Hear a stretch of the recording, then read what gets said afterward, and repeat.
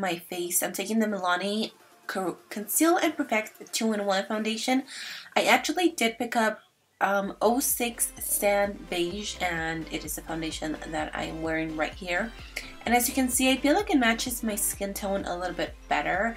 What do you guys think? I did actually end up keeping 07 Sand because, I mean, summer is going to be here pretty fast, and I was like, you know what, I'm gonna be tan, and I figured that I would just keep it in case, you know, I get tan. So yeah, this is the foundation that I'm wearing. You guys know how I feel about it.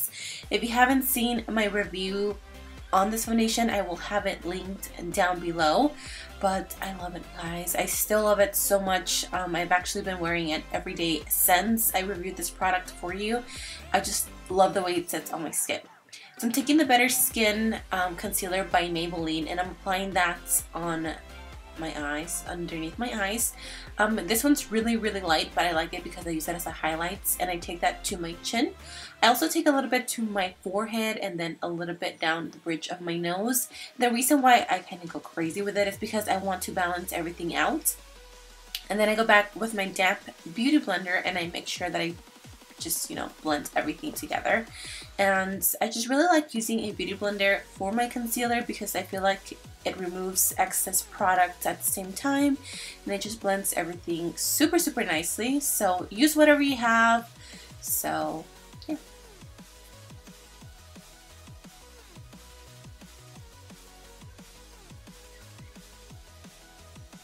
After that, I'm going to set my makeup with the NYC Smooth Skin Translucent Powder. You guys know how I feel about this powder. I love it.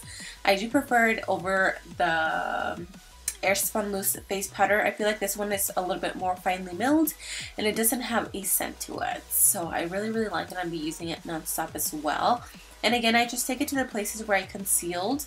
And then after I've set it for about 5 minutes, I go in with a brush and I just remove all the excess product. This is actually an e.l.f. blush brush, and I just use it to remove all powders. I'm going to take the Soft Ochre Paint Pot by MAC. I actually recently picked this up because I've heard so many people talking about it, and I really do like it. I use the sponge with whatever I have left over from that powder, and I just make sure that I set my paint pot just so I don't get any creases or anything like that. I'm going to take this new Wet n Wild palette, and I'm going to take this maroon color. Guys, these palettes are insanely pigmented. I was so blown away by the pigmentation. I just picked this up over the weekend, and this was actually the first time I was trying them, and they are so good. I got mine at my local Walmart, and I really like them. There's actually two, and I will show the second one in a little, but this one has more plummy, pinky colors. They are so pigmented. Again, I was so blown away. Then I'm going to take this more taupey. It's still in the purple family, but has a little bit more can I speak? Taupey undertones. And I'm just going to take that on a flat brush so I can blend everything. This brush, I actually got it in my BoxyCharm box last month. Sorry, I think I'm getting a little bit sick, so if I sound a little nasally, that's why. But I'm just going to take that and I'm going to make sure that I blend everything together. And like I said, these shadows are so pigmented. I was so blown away, and they're only like $5. I was like, oh, I need them. I need them in my life. I'm going to take the white shade on that palette and I'm going to apply that to my brow bone. As you can see, super pigmented. A little bit goes such a long way. They do have a little bit of fallout, but I feel it's because they're so pigmented.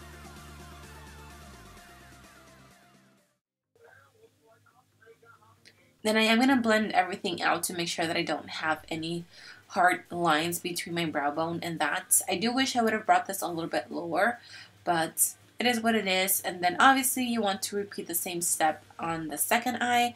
And again, I wish I would have gone a little bit lower with my crease as far as the wing goes, because I just feel like it was too close to my brow bone. So lesson learned.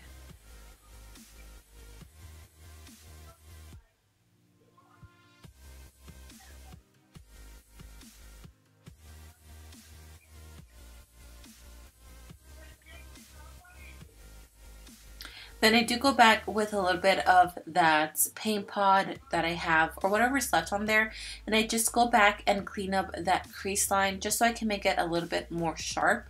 I don't go crazy with it just because, I don't know, I just feel like it looks nice, a little bit clean, but not, you know, super crisp. But it's totally I swear I cannot speak to it. It's totally up to you guys how you want your crease to look. I think it looked pretty nice at the end. I'm going to take this sparkly pink color and I'm going to apply that all over the lid. Again, since we're going for a Valentine's Day look, I kind of wanted to go super glamorous and all out. So I did apply that all over my lid, and I did not wet in my brush, and I think these types of eyeshadows will look really nice wet because they would be a lot more pigmented. From the second palette, I'm going to take this.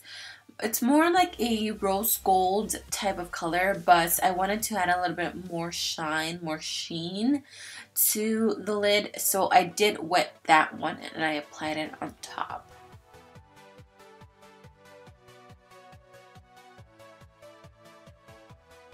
And then I did go in with my NYC black eyeliner and I just drew my wing. As you guys can see here, I just kind of was trying to match it with that top wing just so I can look nice and even. So yeah, I just did that, and sorry I'm out of focus for a little bit, but I think I was too close to the camera and it wasn't focusing on anything. I'm going to take these lashes right here, and these are from eBay. I will have a link down below. This is the CoverGirl True Blend Bronzer. And so going back, I wish I would have chosen a different color to begin with because it is a really nice bronzer, but it doesn't have much color to it. It's more of a almost like a highlight bronzer. It's really pretty, but again, it's not too pigmented. So I did try to go in with that and it just really wasn't working for me. So I did go in with a second product here in a second, and I just add a little bit more warmth to my face. So I'm going to take this Kimmel London, it's like a highlights, bronzer, and a blush palette, and I'm going to take that bronzing color and just bronze up my face. So this gave me a little bit more color, and again, it wasn't really working. It was the first time that I had tried it, and it's okay. I like the blush, but the bronzer is a little bit weird. It has a weird type of consistency to it. Let me know if you guys have tried it. For highlight, I'm going to take the Wet n Wild's Hollywood Boulevard highlight. You guys know I love this highlights. I actually mentioned that in my highlight collection. If you guys haven't seen that, again, it will be listed down below. But I love this highlight. It's so pigmented and a little bit goes such a long way. But you guys know that I like, you know, that extra glow. So I do apply that to my nose as well, and then I take it to my Cupid's bow and to my chin, and I do apply a little bit on top of my brows, again just to balance out the face. You guys don't have to do these specific steps, but for me it's kind of a must. For lips, I'm going to take this Milani Amore Matte Lip Cream, and that is in the color, let me see, that is in the color Precious, and this will be the first lip option. A very girly pinky color. I personally don't like pinks on me, but if you guys do, then go for it. I think it looks really pretty, super romantic, but very glamorous at the same time because we have that cut crease going on.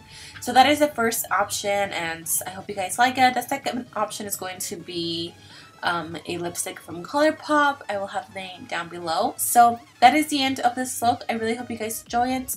Don't forget to subscribe if you haven't already, and I'll see you guys in my next video. Love you guys. Bye.